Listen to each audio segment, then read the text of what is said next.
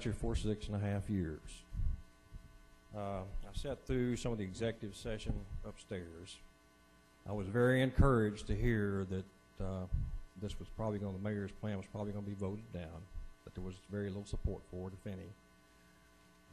I am appalled that the administration is trying to dance around this and take our money away from us. They never gave a straight answer. They sent spreadsheets, they sent graphs, they never told you what the 6% is that they're trying to keep. I've done some more figures. There's 4,400 of us, non-vested.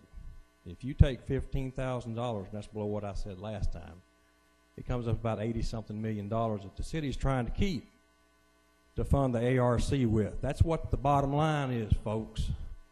They're trying to keep our money to fund the ARC, move us into something else. It's wrong.